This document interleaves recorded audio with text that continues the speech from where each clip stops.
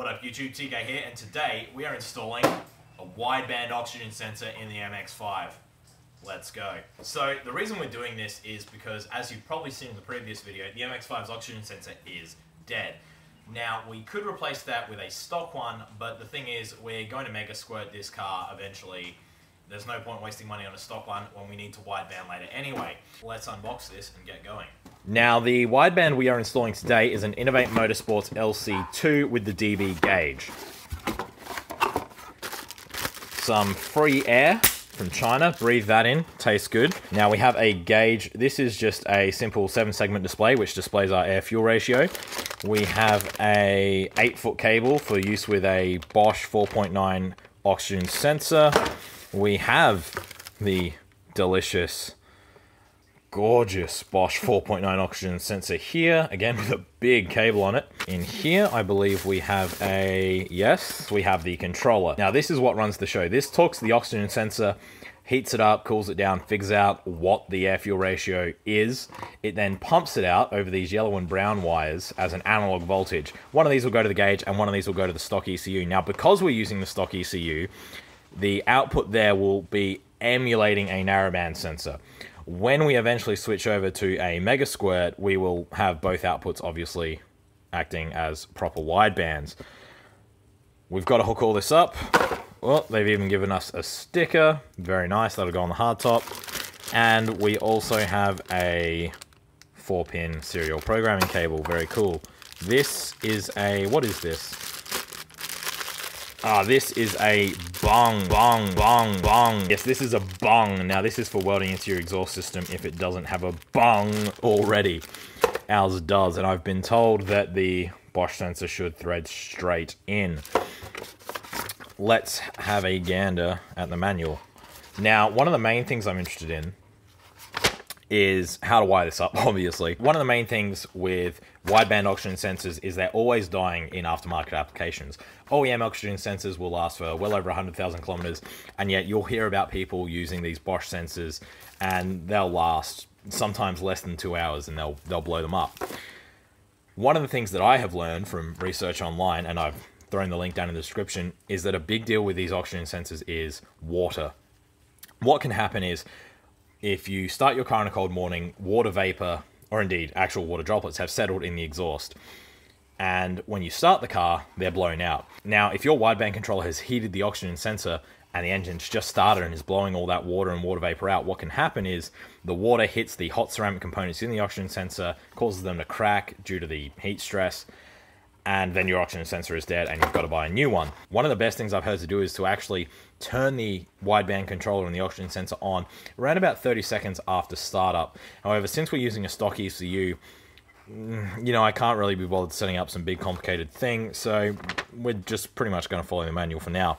But that is something I'm going to do when I go to Mega Squirt later. You can even see here, there's a reference to mounting the oxygen sensor, and if you choose a low position in the exhaust, condensation can actually damage the sensor's heating elements. So that's exactly what we're talking about. So fairly basic. We need power, and we have 2 outputs. There's a serial in and out, and then there's a cable that goes to the sensor. Fairly straightforward. You've just got black and red, which are your 12-volt power, which we'll be using as ignition on. We don't want it on all the time. You've got serial in and out, which we probably won't need to worry about for today, and then you've got the cable that goes to the sensor. Should be easy enough. Just to be careful though, we're not going to want to leave the car sitting with the key on for long periods, especially on cold days, unless the engine is started, but that's just something to remember when you've got a modified car. Now, as far as the analog outputs go on the yellow and brown wires, by default, the yellow output is a proper wideband output. 0 volts equals 7.35 AFR, and 5 volts equals 22.4, and the brown wire is the emulated narrowband. We'll wire the brown one into the stock ECU, which is expecting a narrowband, and we'll wire the yellow one to the gauge so we can see our true AFRs. Very cool. Now, before we go wiring this all up in the car, it makes sense to do the free air calibration on the bench because we're here. So to do this, we're going to hook up the LC2 to a power supply. So to start the calibration, we power it up with no sensor connected and watch it flash for a while. All right, now that it's been flashing this error 2 code for over 30 seconds, we power it down and go ahead and plug in the oxygen sensor, including the special lead. Alright, so we will plug this in. It should only go in one way with a satisfying click. Take the cover off, leave it in free air, and go ahead and restore power to the device. And it should flash in a cheery way. Appears to be flashing in the correct manner. And basically, if we leave this for a couple of minutes, it should do its thing and then light up solid green, and we'll know it's done calibrating, so we'll just let that run. Yeah. Now, I'm told it'll get hot, so you may just want to lean it on something, because otherwise you'll burn your desk down. Something I didn't actually really think of. And we can now see that this is reading solid green, which indicates the calibration is complete, so we can switch it off and set about installing it in the car. Now, we're removing the stock oxygen sensor to put the new one in, and you can see probably why it hasn't been working. It's been spliced in, probably because of the custom headers, with one of these dodgy wire splices. It's just absolute butchery, which is really stupid when you're talking about crucial sensors for the car. So I'm glad we are actually replacing this crap. And if yours is anything like mine, it'll be an absolute pig to remove. Just go back and forth with it, use a bit of WD-40, and eventually you'll get her out. What is great as well is the new sensor is actually pre-coated with some grease that will help stop it seizing. Now, one of the hardest parts of this install is feeding the cables through the firewall. Now, on a car like mine, a 1990 Australian NA6, you might find it difficult. You've only got 8 feet of cable to play with for the sensor. So, if we come down here in the passenger footwell, on the left-hand side of the car, you'll see this grommet here. Now, I don't know what this is for, but it's simply a piece of rubber pipe that dumps outside the car. We're going to feed our sensor line right here, and that should be nice and easy for us because I literally cannot find anywhere else. Here's the other side of the grommet next to the gearbox. I'm going to slam our sensor cable through there, and it shouldn't be a problem. I doubt this will be that easy. It turns out the best way to use this grommet is to actually completely pull this tube out of the grommet, feed your oxygen sensor cable through, and then you can put that tube back where it goes, and that is how you do it. Doing it that way is much easier than the alternative of trying to shove both through at once. But you know, it's a learning process. Now that we have the sensor cable in the cabin, it's a simple job of passing it up over this hump and into the stereo cavity where we're installing the wideband. So because we're installing the wideband in this stereo area and we don't have a stereo, I'm feeling pretty safe to actually use the stereo's power wiring to run the wideband. It shouldn't be a problem. If you did have a stereo, you'd be much better off running a separate lead from the battery or a relay or whatever, a full setup. But for our purposes, this should be fine. I'm not too worried about it. Now, it may look like a total mess in here, and in a way it is. But now that it's time to wire the controller and gauge up, it actually couldn't be more simple. We have this red wire here, and this is 12 volts that is switched with the ignition. So when the ignition key is put to on, we get 12 volts here. That's going to this red wire for the controller, and the other red wire on this gauge harness. Easy. Ground is the same, goes to black on the controller harness and on the gauge harness. We then connect the yellow wire from the controller to the white wire for the gauge. That feeds the air fuel reading to the gauge. And we then connect the brown wire back through the firewall to the original O2 sensor connector for the stock ECU, because that's a bit easier than rooting around under the dash for the ECU's pinout. Now, that leaves only this yellow wire on the gauge harness. Now, that's for connecting to the headlight power for dimming the gauge automatically at night. I can't be bothered. It's late, and this has been hard enough already. We're just going to leave that out. We also have the sensor cable feeding through, and we will connect that to our controller. Right, we've now got switch power hooked up to the gauge and the controller. Same thing, we have ground hooked up to the gauge and controller, and then we have the white lead of the gauge hooked up to the yellow lead of the controller.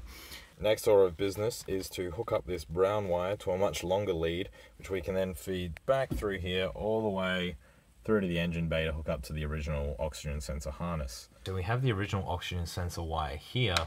Now, to get to this, we're actually first going to come through the main wiring grommet on the driver's side, Keeping in mind we're in Australia here. We're going to feed this brown wire through a little slit in that, and that should be easy to work with. We'll just make a small incision and poke our wire through. You can see our wire has gone in neatly there.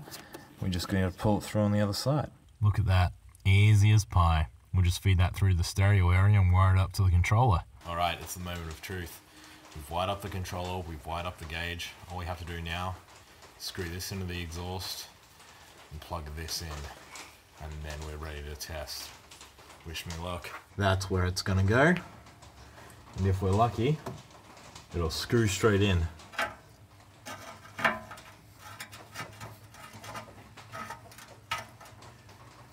We've got it seated. The trick is to just get it lined up properly and gently screw it in. You do not want to cross thread this because you'll have no end of hurt.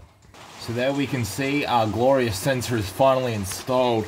It was pretty tough. I actually ended up using this old random sensor from another car as a tap to sort of chase the threads, because once I took the stock one out, it was really chewed up in there, so I basically used this one to tap or chase the threads.